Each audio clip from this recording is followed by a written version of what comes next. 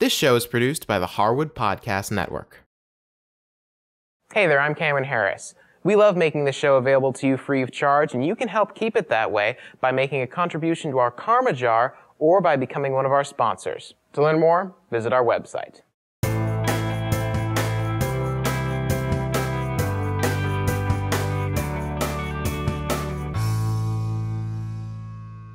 Hey there everyone, and welcome to another episode of Sketchup, a 3D toolbox. Now in our last episode, we talked about IDX Renditioner, which allowed us to create photorealistic renders of our models. But there's other things you can do to tweak the way that your model looks, and these are things that you can do right in SketchUp. So if you don't need the photorealistic look, but you want something different for when you print out a photo of your model or something like that, or you just want to kind of change things up a little bit, make it look cooler, this is the way to do it. It's built right into SketchUp, and it's a feature called Styles. You can think of this kind of like styles or themes is another way to kind of think of it. It basically affects the way that faces and edges look in your model. So let's get right into it. So you can see here, this is a model of a kitchen that I did a while back. And this model is pretty much done. I've got the walls and the ceiling, and it's a combination of a kitchen, dining room kind of a thing. Pretty happy with the way this looks, but I want to kind of tweak the way it looks a little bit. I want to change its style. So let's go ahead and get a nice little view from the corner here of the model. And we're going to go up to the Window menu. And we're going to go Window, and we're going to choose Styles. So we're going to click on that, and that brings up this little browser over here. Now, you can see right here, we've got icons down here, each one representing a different style. And then we've got the title and the description up top here. Let me make this a little bit bigger so we can see what we're doing. So you can see it says default colors, shaded with textures, sky enabled, brown background, all that stuff. So that's nice. That's the way your model looks normally. But we're going to make it so it doesn't look like that. And by that, we're going to be changing the category so we can see other styles. So you can see right here it says in model. Well, those are basically any styles that have been applied to your model and are then associated with your model. So because we only have ever had the default style, that's the only one that's showing up. We're going to click on that and change the category. We could click on styles, and that brings up a kind of folder structure. I like going into the individual categories. So here we have assorted styles, for example. And you can see little icons give you a preview of what it's going to look like. So let's say we were to click on this first one here. You can see here, this is pretty wild. It makes it look like a drawing. It gives it a very cool kind of papery look, makes it completely monochromatic, and makes it look like these are all little sketched lines. It's pretty cool. Looks like it was hand-drawn almost. So let's try another one here. Let's try this blue one.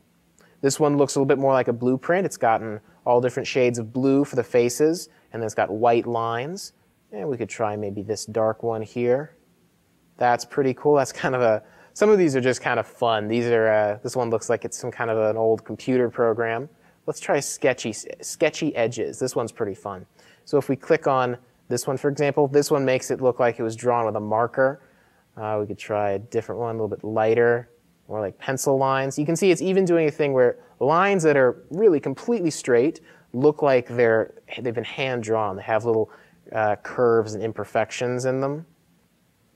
We could try something a little bit lighter, more of a blue, or this.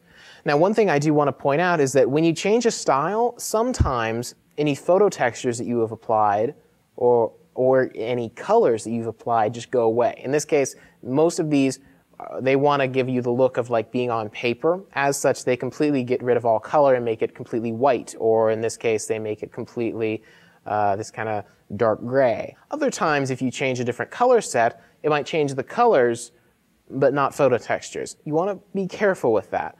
But like, let's say we were to go with something else, such as, let's go back to the default styles here. And click on the first one. This is the default style, back to normal. You can see the colors, the photos, it's all back. So that's the default. But we could even tweak the default a little bit. You can see this gives you a wireframe view where it's more transparent. You can see all the lines. This is monochromatic. This will give you all colors, but no photo textures. So if you have a lot of photo textures and you just want to see the very simple colors, that can be a nice thing to do.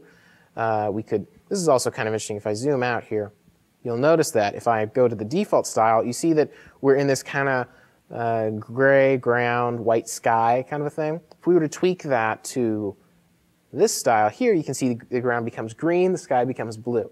So it can also change the background of the SketchUp model. So let's leave it at default for now. Actually, I like simple. Let's go simple.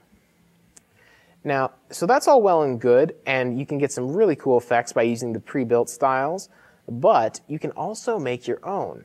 So let's say we were to go over to this simple style here, and let's say we want to tweak this a little bit.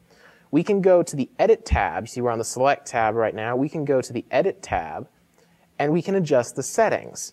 So we could, for example, we have a checkbox here that says Display Edges. If we uncheck that, we now have no edges. All those black lines go away. We could change the color. Instead of all same, we could go by axis and things. That's kind of affecting the lines. So you can see that the vertical lines are blue, and then the horizontal lines are green and red, depending on which direction they're facing.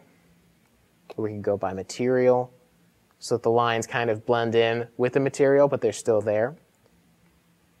And we can also add some different things. Let's say we check this Profiles box. You can see that that makes the lines a little bit thicker. Let's try cranking this up to maybe 8. You can see that makes the profile lines a lot thicker. We could add some jitter. And you can see that makes it look like, I'll try turning off profiles here. You can see the jitter makes it look a lot more jagged. We could also add some extension to it and all that. And that's just affecting the lines. We can click over here to this button and affect the face. So we could change the front color and the back color, that default white and purple. We could also enable or disable transparency. You can see, so we're turning off the transparency of those glass pieces we have there. And we could also change the style to maybe that kind of monochromatic thing. Or even make it X-ray so we can see through it. We can do that too. Let's say we were to display watermarks, or just change all these different things. So you can really tweak just about everything. Now, one thing I do want to point out, let me switch to a different style. We'll go back to a sketchy edges style. I like this one. One thing I do want to point out is notice that when I move the camera, it reverts back to just very simple. It's still monochromatic, but it's no longer those cool markered lines. It's all just straight lines. It can't display those cool graphical lines while you're moving. I wish it could, but there's just not enough processing power to do that. So it's going to look very simple while you're moving, but once you freeze, it recalculates the lines and they come back. So this is really something you want to do. If you're doing like a stylized thing, like these sketchy lines, do those once you're finished with your model, or not when you're like in the middle of modeling something you need it to be fast and responsive. Do it once you're exporting out an image or you're showing it to someone. Or you could go with one of the default styles, and let's say you just want to change it so that the sky is blue and the ground is green rather than white and brown. So you can change that too, and that it doesn't matter if you're moving or not. So some of the more simple ones like this will always look the same. Others, like the sketchy styles, will look very different when you're moving because it has to calculate more. But this is a pretty fun way to tweak things in your SketchUp model. Go back to sketchy edges. I just love this one. This is so cool. But that's a really fun way to tweak things in your model and make it look very different. This won't give you anything that's really photorealistic like IDX did in our last episode, but this will give you some pretty cool looks. And you could print this up and make it look like it's a hand drawing or a blueprint. It can be a really cool thing to add to your portfolio or just send to some friends. Now, until next time, be sure to visit our website at www.harwoodpodcast.com. I'll have the show notes for this episode, and I'll throw this model up there as well as part of the lesson file so you can download it and try it out for yourself. And if you have any questions or comments for me about the show, you can send me an email at cameron@harwoodpodcast.com. Until next time, guys, I'll just say goodbye and good modeling.